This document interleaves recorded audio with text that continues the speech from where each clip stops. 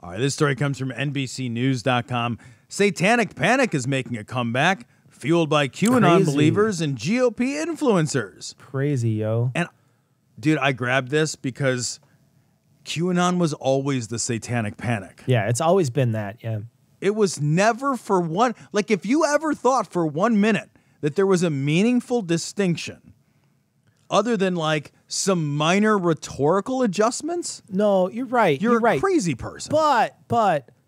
Come on, man. When we first heard QAnon, I know. Did we really think? Did we laughed. think that this was going to come into anything else? Did we think we were like, No. Did we think that there was going to be people at the Capitol with QAnon signs? Did we think they'd be like hundreds, Dude, no. if not thousands, of people No. waiting for John in Dallas or whatever? Did you think there was going to be a QAnon Queen of Canada who was going to travel around in a fucking RV and just like draw crowds? We never The more thought you say crazy things, the more I just want to kill myself. Yeah, It's seriously though, it's fucking. No, this was like Liz Crokin and Ann Vandersteel it's crazy nuts. bullshit. This is crazy stuff. We were covering crazy people. We were covering people who were seriously saying anything they could to get views, and we mocked them mercilessly for it. And what happened is QAnon went mainstream. And the thing is QAnon's mainstream enough where now even like Trump isn't denying QAnon stuff. Like he's like even and so we're in this position now where there's enough people, and there's enough people who believe in QAnon on the Republican side to make it a viable way to gain office in our country. And of course you attack the satanic panic onto this because look, you're fueling into one of the biggest, like I want to say, like, it's one of the ways in which you can attach yourself to another form of crazy. And religion, in its own way, is another form of crazy. It is, And these people that are really hyper-religious, they are absolutely terrified of Satan and all of Satan's minions and the battle between God and angels and Satan and all that. And if you start talking about that stuff, I mean, all this stuff is already blood god shit anyway, but it fits so well. It's fucking peanut butter and chocolate, man. It fits really well together. This is it. Like to make the shift from QAnon to a satanic panic requires like such a dearth of imagination that it is almost, it beggars belief. Yeah, exactly. I mean, what was the satanic panic? The satanic panic was that there is a cabal of ultra powerful Satanists committing heinous child rape and murder. Yeah. And what is QAnon? Well, there's a cabal.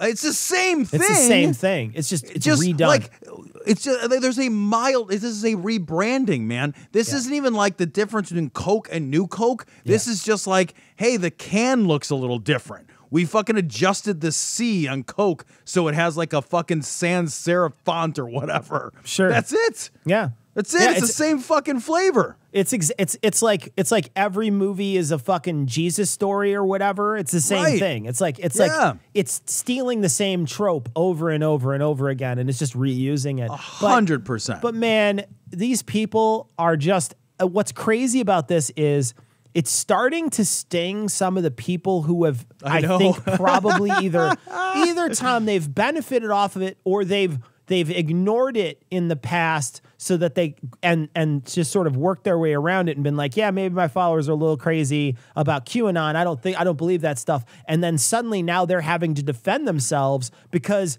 just like we found out, when the firefighter prophet is fighting against this other guy, if everybody says they talk to the guy who's in charge, everybody's lying, they can make up literally anything they want. Yes, that's exactly. The thing is that none of this narrative is tethered in anything approaching reality. Right. None of it. None of this has foundational like beliefs that are immutable in any way. None of this is tethered to any sort of demonstrable fact pattern.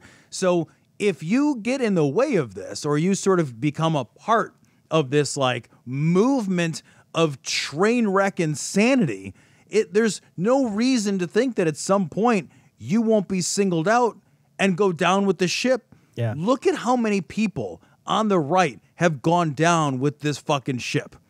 Think about, just pause for a second and think about if you were in the orbit of the insanity of the right over the course of the last 5 years, how many of those fucking people's lives have been ruined?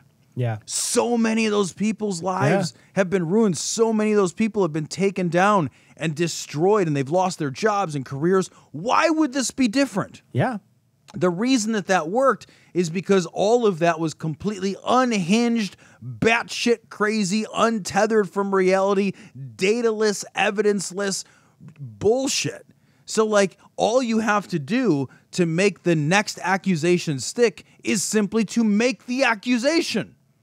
Once the accusation is made, the problem with all this shit is that the accusation itself becomes de facto evidence of itself. It's a fucking Ouroboros of nonsense. Yeah, man. Yeah, that's the real reason. And that's how they get to manipulate people, but it also bites you in the ass, right? Yeah. It's easy to manipulate people, but then anybody can use it against you. And so you're essentially fucked.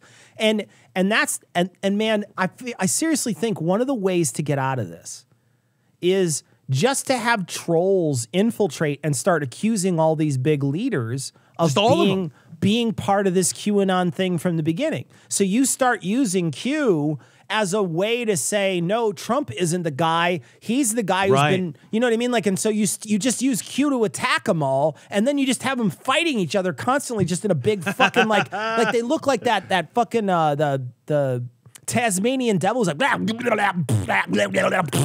guy that spins around. Just have them like that's what they look like. They just look like a fucking million assholes all fucking chasing each other, and then you have them fight each other until they just go away. It's like a bad guy fight. You're like, good, all the bad guys fight and nobody cares. I think like that's probably going to be the way that this gets taken down, is that enough people just keep going after each other. And this guy in this story is basically like, I'm not a pedophile. I'm not a Satanist.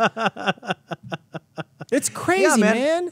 I read this story and it's like I don't care. Like there's stories like these guys like getting like their lives get ruined, but their lives get ruined because they're fucking toxic adjacent. Yeah, you rode this fucking tiger already. Yeah.